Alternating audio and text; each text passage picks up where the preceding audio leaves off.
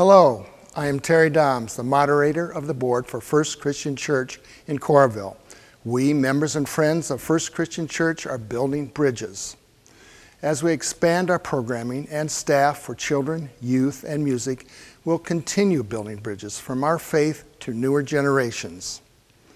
As we take on service projects and seek justice, we'll continue to build bridges between our hearts and persons in need.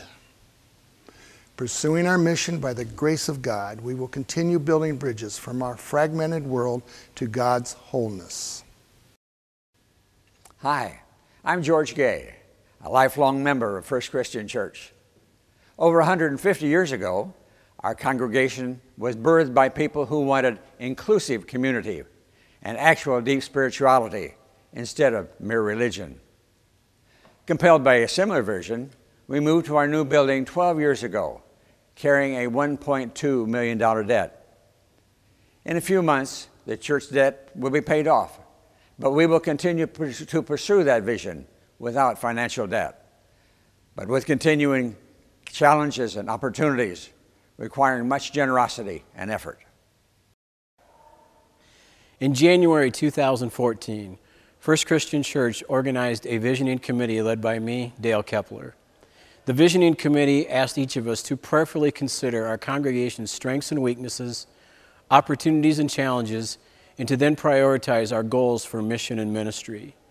We, the congregation, identified the programs and services which we understand God is calling us to over the next 5 years.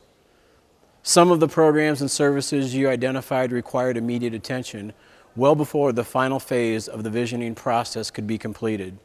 An augmented budget for the second half of 2014 was quickly supported by new financial pledges, which provided increased programming and staffing for children and youth, as well as cost of living staff salary increases. In the past few weeks, the Visioning Committee received a high level of congregational participation in the Building Bridges Heart of a Servant survey, which asked us to explore the activities that enliven us, feed our passions, and meet our needs. Our personal passions and abilities will be matched with the congregation's mission priorities and enable us to live out our callings as part of a spiritual community.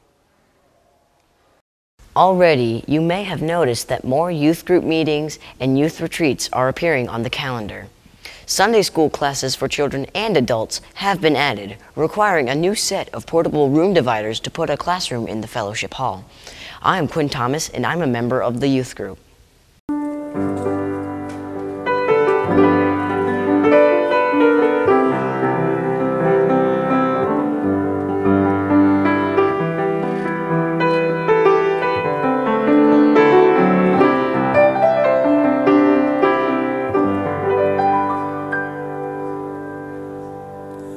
Thanks to the generosity of our many gifted musicians, our music is known in our community for its depth and quality.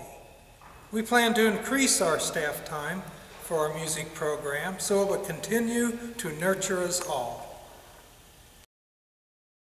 Thanks to the generosity and dedication of you, the congregation, we're excited that our mortgage will be paid off in February 2015, which is about 3 years sooner than originally planned.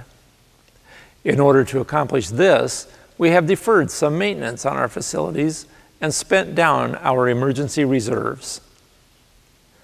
As with any other property, our facilities and grounds will need ongoing maintenance and upgrades to sustain our current ministries and build bridges to new programs and future ministries.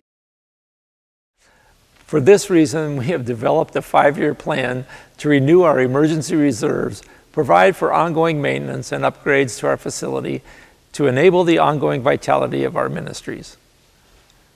I am Gail Crow from the Stewardship and Finance Department. Based on the congregation's direction through the strategic visioning surveys, we expect to continue to expand programming and staffing for children and youth, including added retreats, camps, service projects, and fellowship events. We also recognize a need for our families to be building relationships with God and with each other, which is why you now see monthly family events, some devotional and some social, where all ages are welcome to come eat, talk, and play together. Also, based on the congregation's collective wisdom, we expect to address our community's needs through increased support of the food pantry, village community, shelter house, local, distant, and perhaps international work camps, and programs to maintain people in their homes. We want to honor our congregation's long tradition of support to regional, general, and global ministries of the larger church. So we are proposing a fixed monthly amount be budgeted for the Disciples Mission Fund. We will continue to offer many opportunities for donations through our church to specific causes such as Week of Compassion, Reconciliation, and Disaster Relief.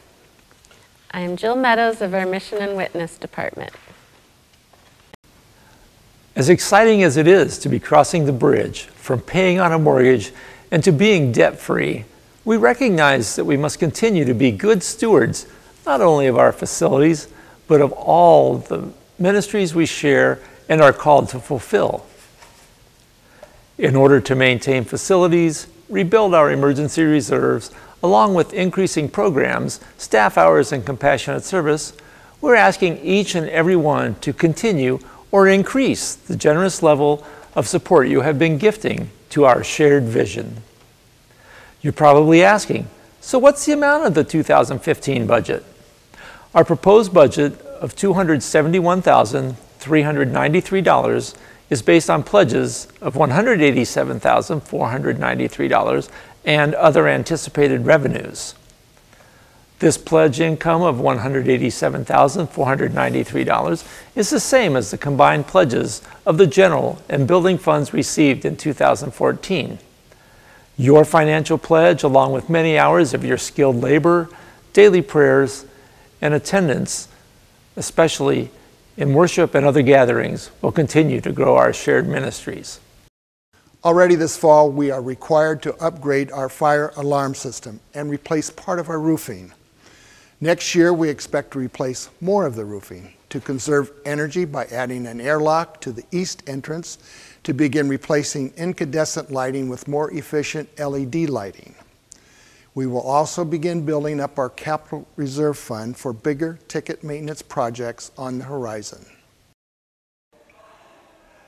We hope you will be present at the annual Thanksgiving worship service and meal on the Sunday before Thanksgiving. We will celebrate the gifts God has called forth from us to build bridges. We will hand in our financial and time and talent pledges in worship on November 23rd.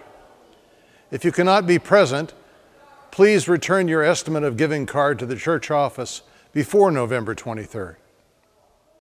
As we expand our programming and staff for children and youth and for music, we will be building bridges for our faith for newer generations. As we take on service projects and seek justice, we'll build bridges between our hearts and persons in need. Pursuing our mission, we will be building bridges from our fragmented world to God's wholeness. Please continue to help us build those bridges. We're gonna tell our story, sing it out strong. Our God is faithful and forgives all wrong. We're gonna tell our story, gonna sing it out strong.